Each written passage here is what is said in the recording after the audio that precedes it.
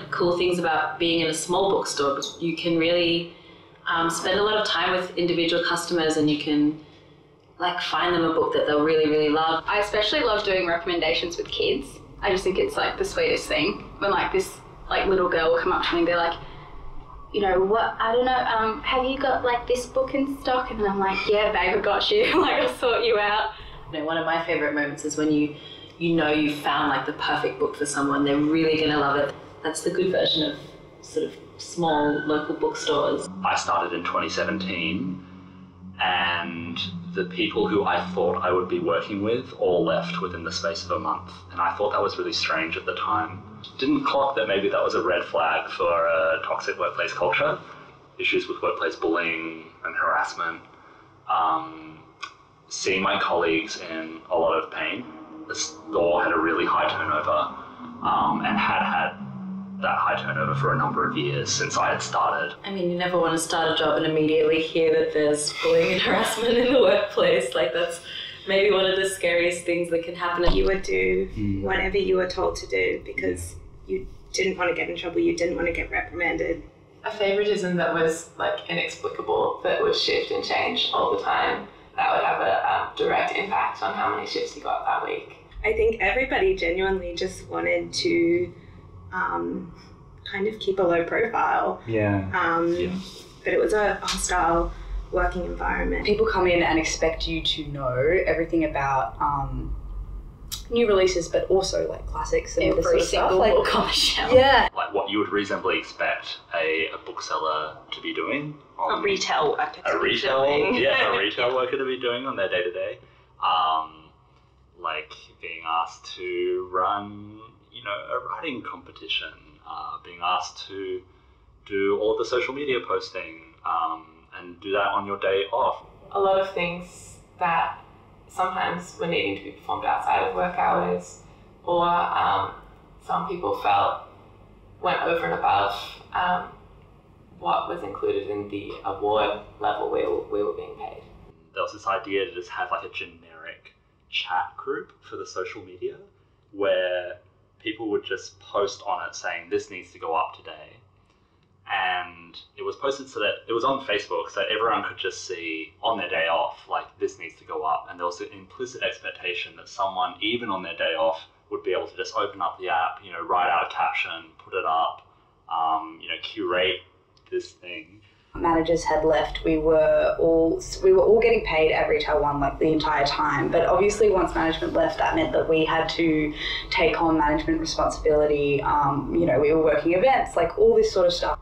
A lot of people just assume the goodwill of your employer, right? But you know, time and time again, you look everywhere, and it's just like wage theft is rampant. My work at Better Ed actually started with doing a podcast and getting paid at like level 1 retail, which sort of the retail award doesn't really begin to cover the kinds of work that making a podcast involves. When we were looking at the award, it was like, oh yeah, we are getting absolutely rorted. We were doing jobs that we felt made us like deserving of at least retail level 3 pay. One of the key issues was the extremely high staff turnover. I remember when I started in 2017, I had been a customer at the shop for quite a while and was like friends with a bunch of the booksellers there at the time. Shortly after I joined, almost all of the floor staff left in the space of like 1 or 2 months, and I had people warn me about the workplace culture. I thought that it was like concerning, but then kind of pushed it to the back of my mind. And it was only when we started unionizing in 2020 that I realized that there's this kind of cycle in that workplace. So I sent an email to a representative from RAFFWU, Lucas, in late August, outlined what I thought had been happening at the workplace and asked if I could set up a meeting. He replied and very quickly and was like, absolutely, more than happy to have a chat. What I remember most vividly is this sense of like the blinders coming off, right? It's like, I feel like there's a sense of being gaslit by your management, by your workplace for so long that suddenly when you're stating your issues to someone and just kind of laying it out and having someone respond to you, oh, that sounds really messed up. Like that does not sound normal at all. It was a relief. It was a huge relief. When people first started joining the union, I think a lot of the conversations that were happening about unionising in those early days were happening on the shop floor, just quietly, in quiet moments. I guess the end of 2020, in the second half of 2020, and it felt very exciting to me. Galvanising people into a sense of solidarity with one another by showing them what was possible, right? Something was going to come of it, and for the better, and it felt like this very real opportunity for change. This could actually get off the ground, right? I remember learning a whole new vocabulary for a start. Even just like what are claims, what kinds of things can we ask for in an agreement, and what should we ask for, what do we prioritise, all that kind of thing. Having people join the union in a very real way and having like so many people like so open to it and so ready to join and like take up some sort of fight with each other was like so exciting. I think my first union meeting, which was on Zoom by that point, I had a whole notebook of new words because I didn't think I'd remember what everything meant. Better Red Than Dead had a meeting with previous worker at Better Red Than Dead who had been there for so long. She was the kids buyer. Fantastic. Fantastic. Great at her job. And she had sort of come and joined the union later than all of the floor staff, as she like was not a floor staff member, and was so staunch. And I remember at some point, Better Red Than Dead going to her and saying, like, talking to her about the union, and she, I don't know if she outright said that she was in the union or if they outright asked her, but I think they asked her if she was in the union, and then she implied that she was by saying, like, I think a lot more people than you're aware of are in the union, and that was just like so staunch, and I felt think, so good. That felt great. This is what we could do. Yeah. Like, do you want to do this? It was like this sense that it was almost like this war of attrition, and we were winning because we had the numbers. It was not an under-the-table thing we were doing. It was legitimate. We have a right to unionise. This is all above board. And so it was really actually exciting for me to think, well, we're strategising, we're doing everything we have to do.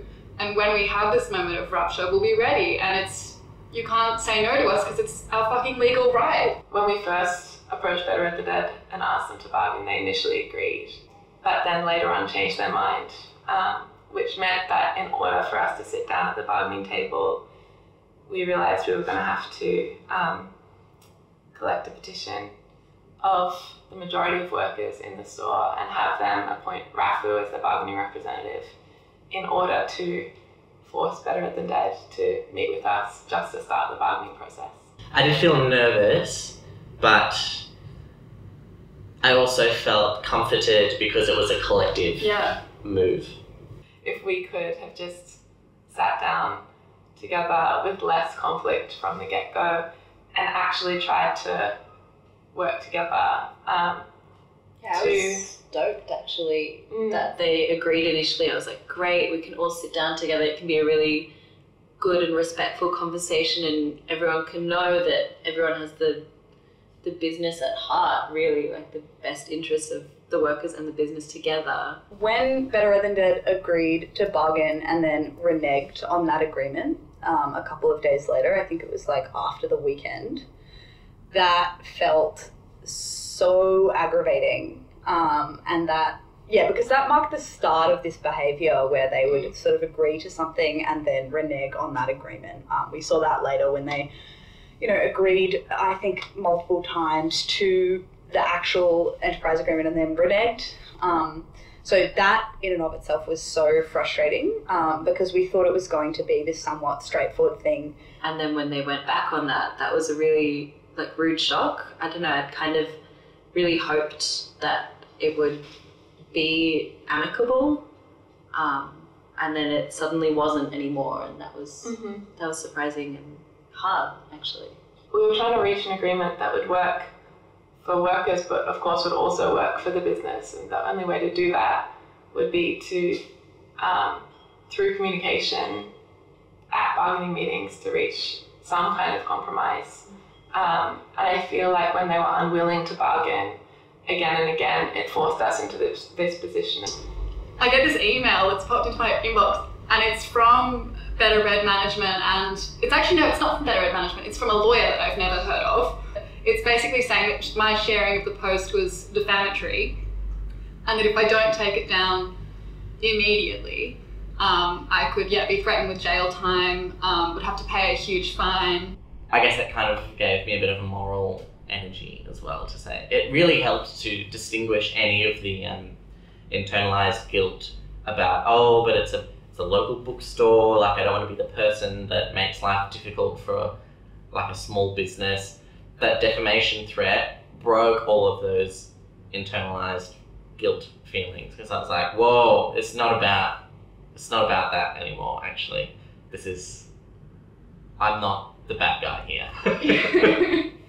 After the MSD, when people started receiving letters saying that their position was going to be made redundant, that was quite demoralising. I think that actually did change the level of anxiety and the kind of questions that we were having on the shop floor. It was a stressful thing for those employees, but it was also stressful for all of us. It really shifted our focus a little.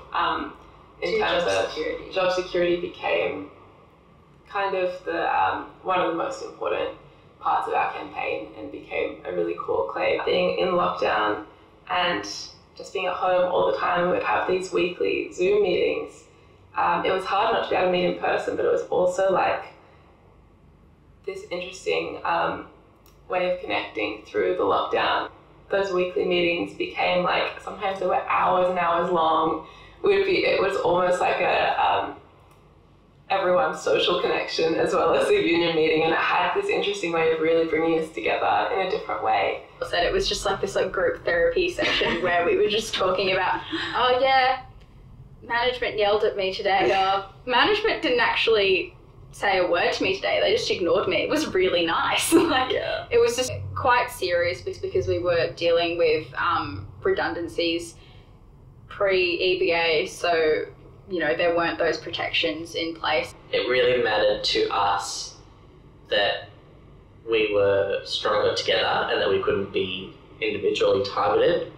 When the idea was formed to do the May 1 kind of community forum online, because that meant that our story and what was happening could get out to the community. And it was the first time that we really went public with the campaign and had other people from outside of our small group who'd been meeting every week. Having people show that support was amazing. And I remember that the Zoom sort of only had a certain amount of people allowed within the Zoom, and then it was people could watch it on the live stream as well. And I remember within the first 10 minutes it maxed out, and that was such an amazing feeling. One of the first times that we realised on that scale that what we were doing was so much bigger than our workplace. Because these are people from other unions, from other workplaces with their struggles, and because of their values, they cared about what we were doing because it meant better things for everyone. And I think the more we went on, the more we realised how much what we were doing ramified more broadly than just our little shop. The MUA Sydney branch will be alongside RAFFWU and your rank and file all the way through these battles. And it takes courage, what you workers have done, real courage. None of this rubbish. When you've got nothing, you're in precarious work, you're a casual. The MUA is here alongside you and our members until that victory is delivered. It was really special to have like-minded people tell us actually we're doing a good thing, because a lot of, I think you mentioned before, the way that things were kind of framed in the workplace was that we were trying to ruin the business or I don't know, that it was some kind of attack, when really at its core, like, it was always to make things better for everyone, and to have a whole forum of people saying, like, yes, this is a good thing to do, and it's good that you're doing this and we're proud of you, just really meant a lot at that time. Retail workers haven't gone out, as far as I can remember, a group of retail workers going out on a protected action or going on strike tonight as well. The CFMEU Construction Division in New South Wales will fully support all workers, not just at this bookshop, but in the retail sector, that go out and put their hand up to take on the company they work for to get their rights. And I've got to say, I look forward to throwing our support behind all of the workers in this bookstore and backing unions to the hilt. It's heartening to actually see this in that sector. Cheers, comrade, and I look forward to the 20,000 construction workers marching down King Street with 10,000 university students as well, along with maritime workers and as broad a section of the working class as we can get. And it really meant a lot to us, and kind of gave us that energy that we needed to keep going. It was really great.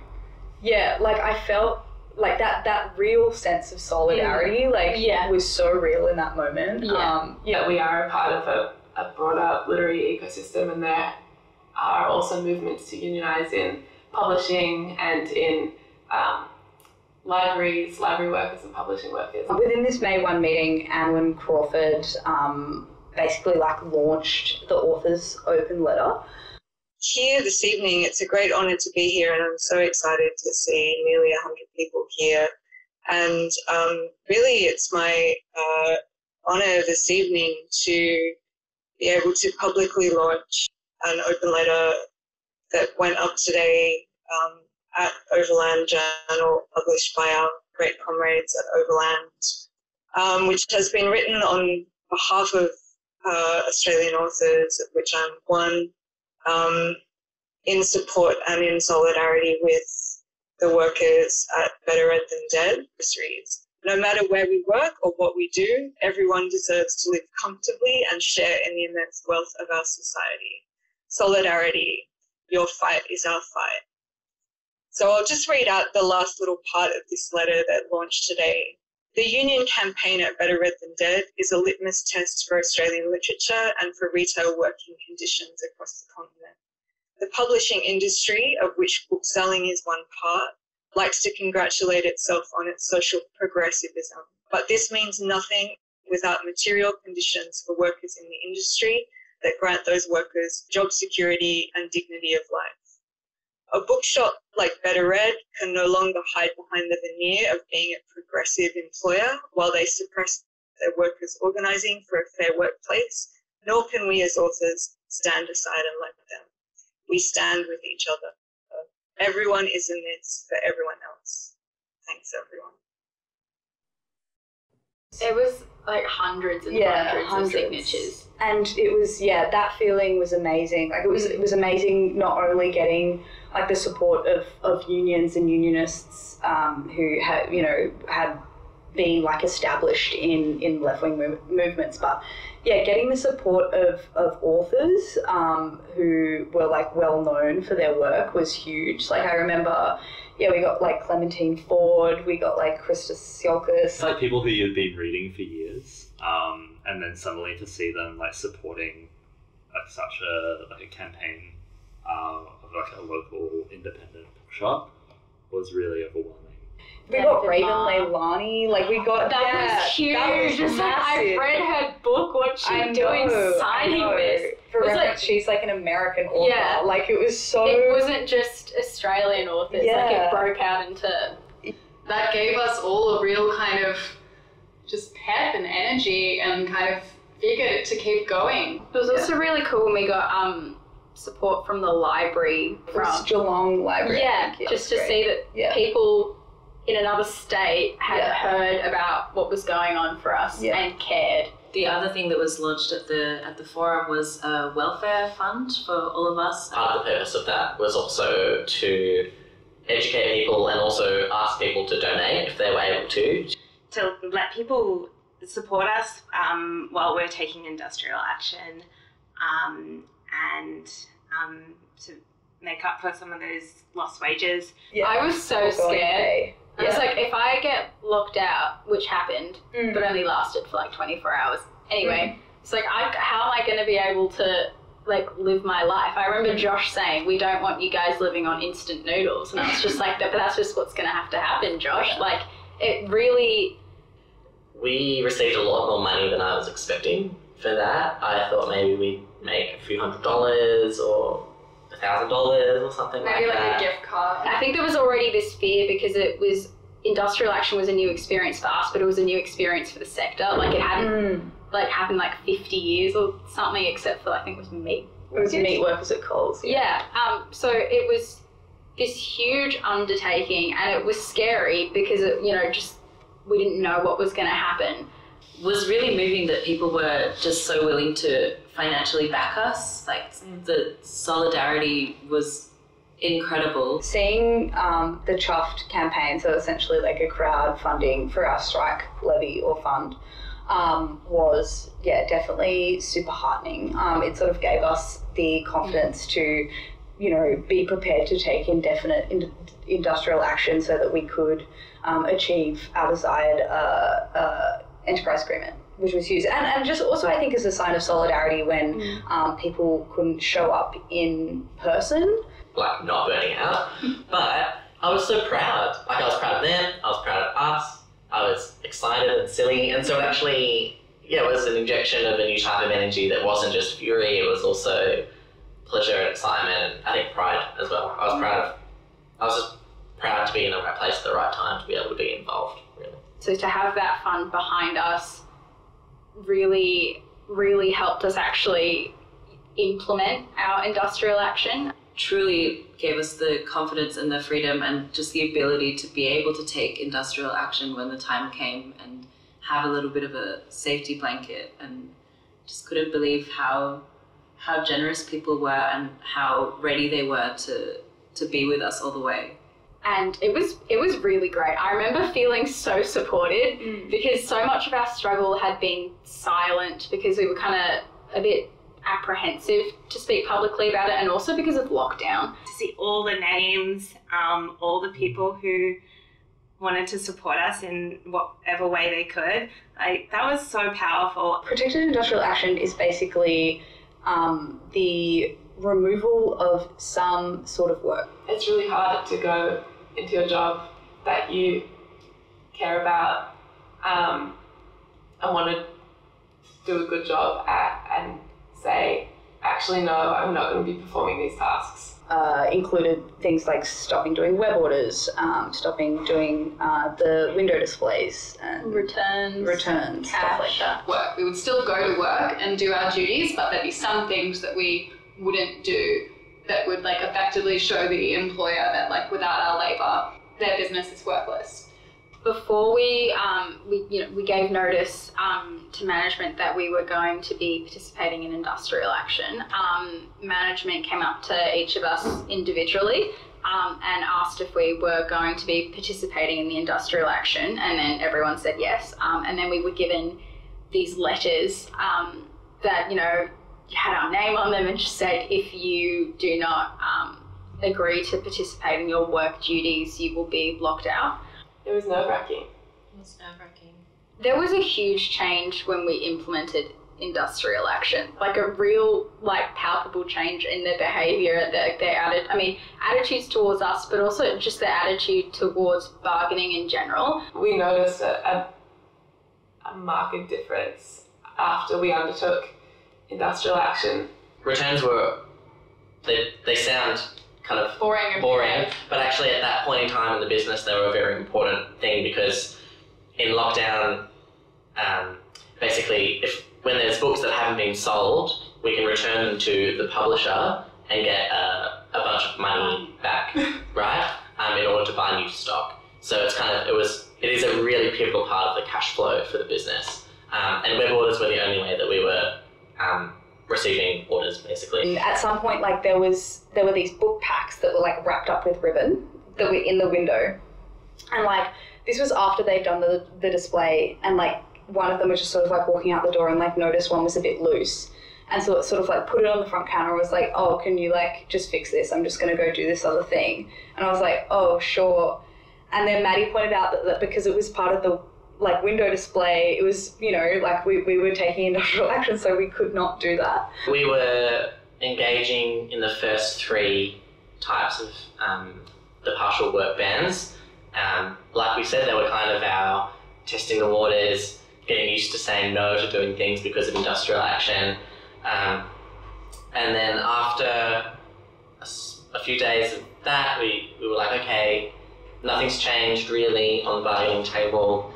It's time to step it up. Before we implemented industrial action, it was just like a series of events where management were constantly, like, we got defamation letters, we got, you know, like them refusing to bargain and then coming to the bargaining table then saying they weren't ever going to happen again. Like, there was like this real sense of them having all the power. The notice period before we took the industrial action, we were instructed to train new staff who'd just been hired or who were going to be hired for the period of industrial action on how to do these tasks. To be training new workers to do these tasks that we were going to be refusing to perform felt really conflicting, because we can't refuse a direction from our employer, and also we were having to train staff who were going to be directly undercutting the action we were taking. Yeah, it's challenging. Taking on the power that I actually have, I'm demonstrating to myself that I've got it, I'm demonstrating to you that I've got it, and suddenly we're in a very different workplace now. It was incredibly empowering to feel the tangible effects of us doing stoppages and them feeling the consequences. We all really, you know, came to the realization of how important our labour is. The day before that it was due to be instated, we received the stand down letters as a kind of last ditch effort from the employer to get us to change our mind. So we implemented our bans on web orders and returns, and really quickly, Better Ed Than Dead came to the bargaining table. We had a bargaining meeting that was really productive. All of a sudden, we were able to find agreement on almost all of the issues that were important to us. Better Ed Than Dead offered all of these things. We had a meeting that night. Josh explained what had been offered to us. We discussed it at length. There were a couple of issues that were outstanding that we believed were important enough that we wanted to make sure they were agreed to before we accepted this offer. Josh called our employer late at night, and a few minutes later came back to the Zoom room and said, yeah, we've got a deal, that's all agreed to. It was big celebratory energy. Everyone was very excited and proud of what we've been able to achieve. Yeah. They had a brief conversation and management agreed in principle to the agreement. We're all like waiting with bated breath. Yes, we're just kind of like, oh, what's going to happen? Josh comes back and it's like, it's quite late. No, it was like 9 p.m. or something. I mean, not that late. Like, everyone was awake at the time. After pestering management saying, hi, like, why are you stalling? What's going on? They reneged on the agreement. And they decided that there are a number of very central claims that they no longer agreed to. And yeah, I remember feeling at the time like, wow, that it was just such a so annoying. Like, I was so typical. Yeah, it's like surely we wouldn't get it that easy. Like, it was just so typical of management's behaviour throughout the whole process. But yeah, it was really like we sort of had to, like, the feeling that we just had to go through this all again, and like yeah, it was so like, oh God, like the desire to just like throw in the towel. Yeah, it was hard. Like, we were incredibly demoralized. We'd just gone through this incredibly difficult ordeal, and suddenly we had to do it all again. But that didn't, That didn't stop us from doing it, but it was hard to kind of go, okay, we need to regroup and get this done properly. Yeah. And the fact that everyone kept doing it, even though it sucked and was hard at times, was really powerful. Customers are getting onto the social media of the store and saying, why is this still going? It's been going for so long. But we held a rally. We gathered not directly in front of the store, but on the footpath close by. In recent weeks, through the employer's lawyers, it's become clear that they are no longer holding to their agreed position. And we had some people speaking, ex-employees who spoke about their experience and explained to the broader public why we were doing what we were doing. An ex-colleague, Zach, and then Emma, who I believe was still employed at that time, spoke. My name's Emma, and I've worked at Better Ed Than Dead for 3.5 years, and I've been part of RAFFWU since August 2020, when our campaign started. Thank you. The workers at Better Ed Than Dead have been organising and fighting to secure fair wages and fair treatment through an enterprise bargaining agreement. And we'll keep fighting, keep getting louder and getting stronger until we get it. We workers fought for this agreement fairly and with integrity, and Better Ed Than Dead have decided to rescind on claims they previously agreed to. Claims we negotiated on. I was really scared that no one was going to show up. Sending myself, other workers and RAFFWU cease and desist letters from their team of lawyers. Industrial action was our only option. All of us were asked by Better Ed if we were participating in industrial action, and every single one of us said yes. Now, 15 weeks later, Better Ed Than Dead has walked back on claims they agreed to, including parental leave, Sunday penalty rates, and junior rates. We have always been willing to negotiate, but this is completely outrageous, and we will not be conceding on these fronts.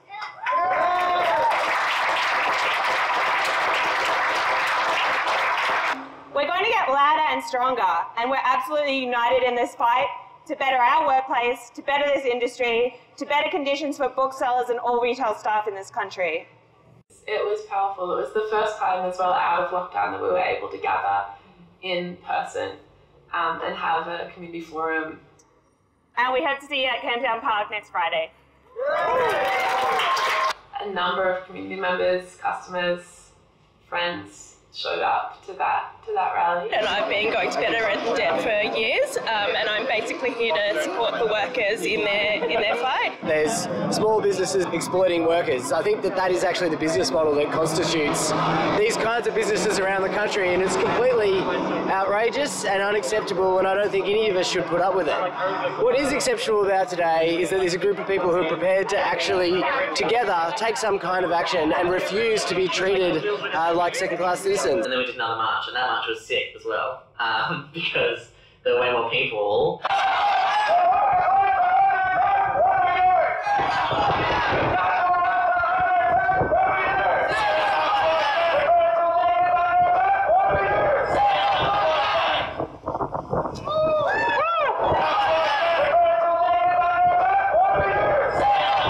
And it was like, as far as I could see down King Street, they're like taking up the whole pavement.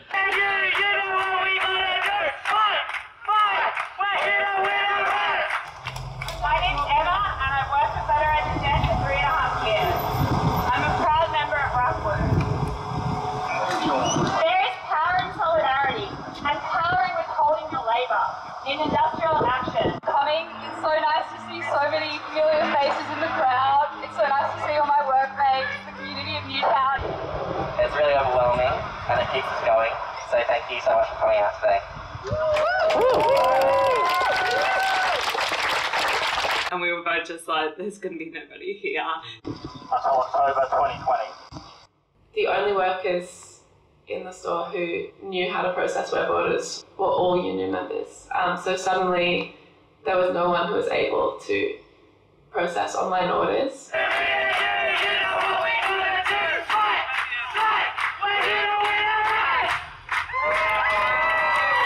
Christmas approaching from the business's perspective as well, as like now's the time for them to kind of recoup some of their losses, and so they were on the clock in a way that maybe we weren't as well. Like we were just as resolved, but suddenly they were on the clock in a different way. Yeah.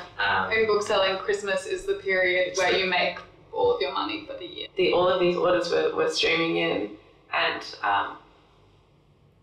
no one was able to fulfill them. They had to close the website, close the orders section of the website. And once we were satisfied that they were actually serious this time, then we were able to reach another in-principle agreement and start that more bureaucratic process of getting it through the Fair Work Commission again.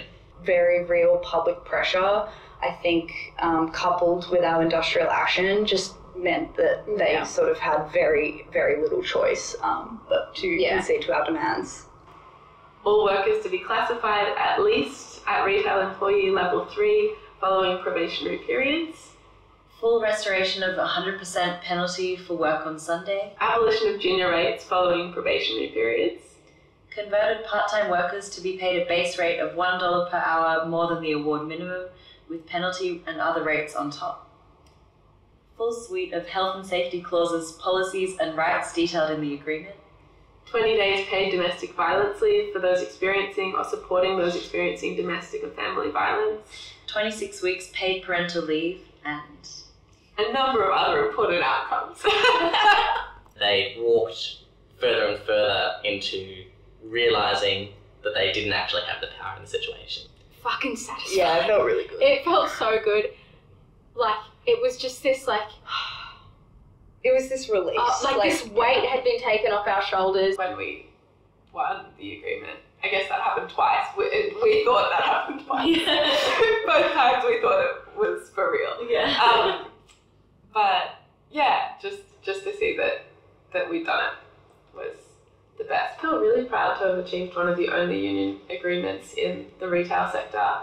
I hope it sets a precedent for other retail workers to know that they can also fight for better conditions in their workplaces. Yeah, the public pressure was huge. So there was like a bunch of, members of the community who were at this rally, who saw this rally, the management was aware of this support. And also, the fact that the media picked up on it. So the Sydney Morning Herald wrote about the rally.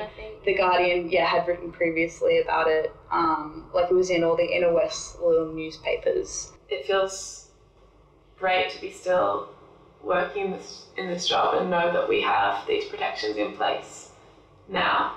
Really significant for the bookshop industry. And its reverberations still being felt. Like, you look at what's happening at readings, you look at people organising at dinners, you look at people organising in different bookshops all around the country, and there's a real sense from booksellers everywhere that we deserve better conditions and we can fight for them.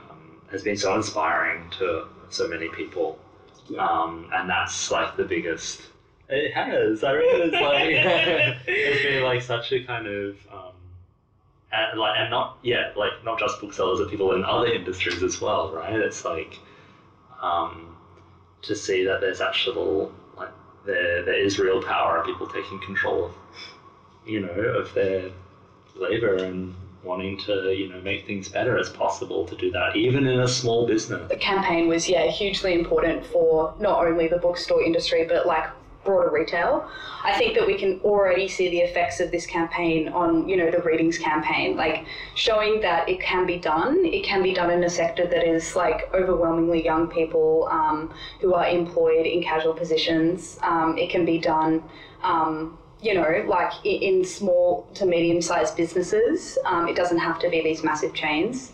One thing that stands out as something that I've learned is I feel like I've thickened my understanding of what change can look like in the world. So it can be done and it is possible, and people are already doing it. And I think that was one of our things that we really hoped for in getting the EBA was that it would set a precedent for other workers to get the same thing and hopefully better. The main reason that we won this in the end is because we didn't fucking stop. Coming in, I joined when I was 17. I've learned so much about unions So that was huge. Do you feel different from when you? Oh yeah, before? I feel. How did it change you? I think it really helped. I found it to be an incredibly empowering experience. I'm the youngest of my colleagues. I was kind of like, oh, I don't know, there are so many other people who are better than me and who can provide and offer more. It's been huge for me, and also really helped kind of shape my values and that kind of thing. Yeah, I think seeing you change, and I think become so invested, and I think seeing everyone else in the bookstore has been great, and really inspiring. I think that is probably one of the biggest lessons I've taken out of it is just sort of the power of solidarity. I know it's a bit cliche, but it is so real. This is why you can see how movements are made. I learned a lot of things. I learned a lot about the power of workers and the power that workers do have in a workplace when and if they're able to come together. In a workplace like many retail workplaces, the workers are what make the workplace run. The workplace is nothing without the people who know the ins and outs of that job. And so it's really powerful to realise that even though working in a job there's such a hierarchy and power disparity between you and your employer, you do have power to make changes. I think the best moment of the campaign for me was getting the stand-down letter and not being ashamed or afraid, knowing that this is a gamble from them that I know isn't going to pay off. Yeah, I always think back to something you said at one of the rallies, which is there's power in the union and power in our in solidarity, right? That we can come together and take control of our futures and be able to build better workplaces. I think before that point, my expectation was that if if there was a problem at a workplace, the solution was is just to leave, and you just kind of continually move on and on and on and try and find a greener pasture. But that actually had the capacity to build something better here and now. And that was, I think, my main takeaway from the whole thing is that we can change our circumstances right here, right now.